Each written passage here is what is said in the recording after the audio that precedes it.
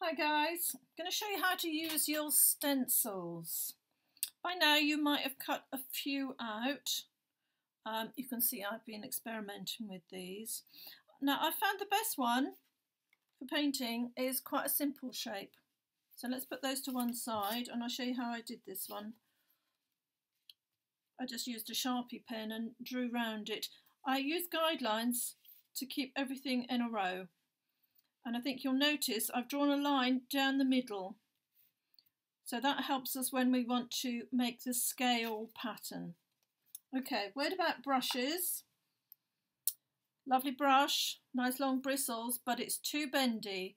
No good for stenciling because it might get caught underneath your stencil. What we want is an old stubby brush. That works much better. And the other piece I've got is I've just got a straight piece of card. This is to block out some of our edges. Okay, so I'm just using watercolour. You can use poster paint. The key is not to have it too wet. If it is too wet, it's going to slosh about. So we want quite a dry brush you can dab off. So we're going to start from this end.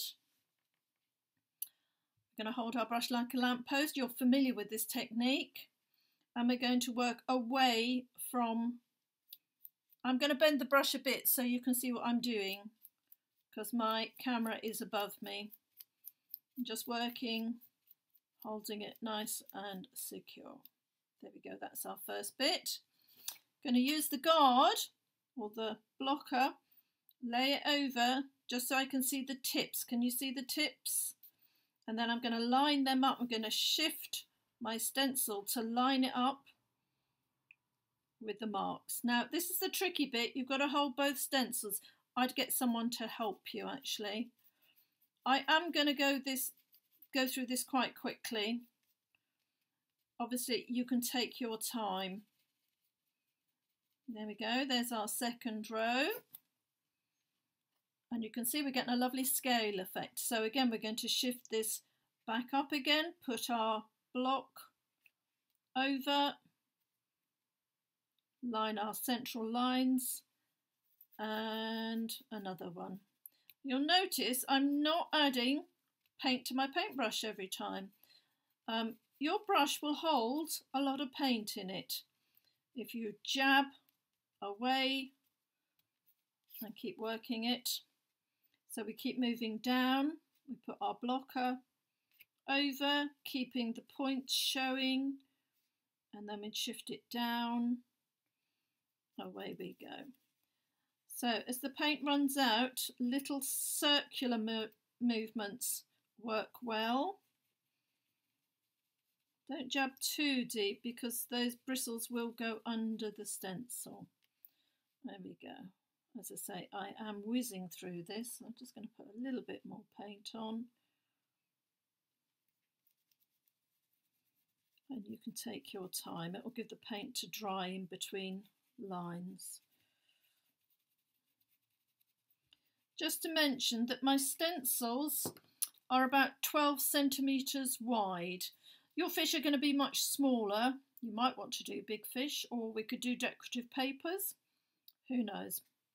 Let's do one more so we can build up a good pattern. So you could use a biro or a little felt pen if you haven't got paints. It's all about trying it out. Right, there we go. Okay, wow, that looks amazing. I'm going to add a little detail just using some pens. Keep it simple. I'm going to do the letter D without its back. There we go. Into each space, just to emphasize the scales. You can play around with colour. We've talked about warm and cool colours. So the orange is a a warm colour and the blue is a cool. And then I'm just going to add another little D, but I'm going to fill it in. Now this paper you can cut and stick onto your little cardboard fish. It would be difficult to stencil onto your fish. I think we're going to explore ways of colouring your fish before we actually join them together. It's an ever-changing project. Now, I think it needs a bit of something along here, but I'm not quite sure. Maybe a little line of orange. Oops.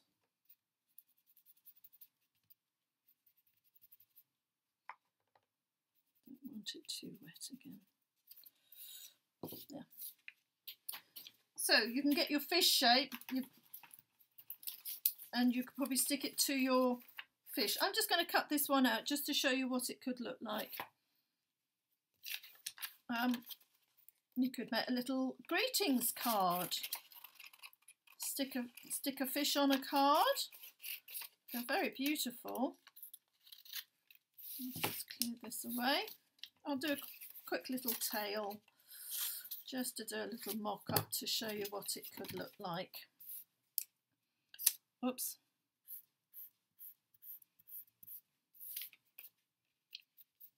Little eye, little mouth. How wonderful is that? So it does take a bit of practice. I've been doing quite a few pieces just to perfect the technique. So, as I say, you might need hand with it, holding those stencils down. Have a little go, see how you get on. Okay, bye for now.